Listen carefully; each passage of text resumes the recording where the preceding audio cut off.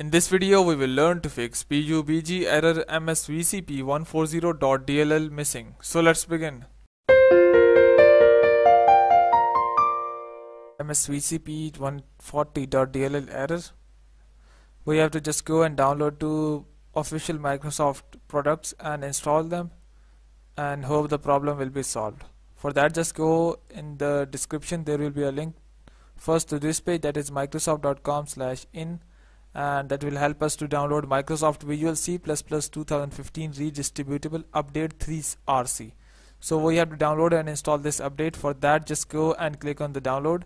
In here you can just go and download the 64-bit or 32-bit system.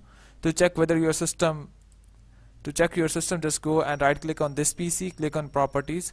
In here you can see under the system type, here I have 64-bit operating system. You can just check yours. I myself has 64-bit, so I will just go and take this 64-bit and click on next, and the download will start in moments. When the download is finished, I will be back. So the download is finished. Just go and double click it to open it. I agree, install it, click on yes, and installation is complete. Now I have to go and download the second piece of software. I would just paste the link in the description. That is a DirectX 11. This is the page where you will be landed, and it says getintopc.com. DirectX 11 free downloads. Just go and scroll down below, and here click on download. It will take some time, and the download will start in few moments. Click here to proceed. So the download has started. I will be back when the download has finished. So the download has finished. Just go and extract the folder, and the extraction is complete. Just go and close it, and here we have DirectX 11 setup. Just go and open it, and just scroll down below and search for setup.vbs to install the DirectX 11 into your computer.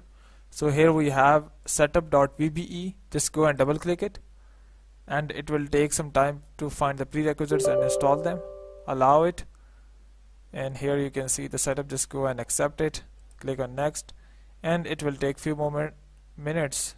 And if it's asked for .NET Framework 3.5, just go and download, click on download and install this feature, and it would automatically search for files online and download them and install them as required. So it will take some time. On the background, the DirectX 11 is also being installed.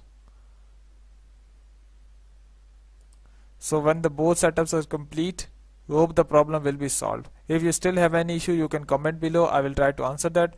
I will paste the links of both the files that allow the installation of .NET frameworks, and after all the installations, including the Microsoft Visual C++ redistributable, DirectX 11 and .NET frameworks, just go and restart your computer. Hope the problem will be solved. If you still have any issue, you can comment below. I will try to answer that.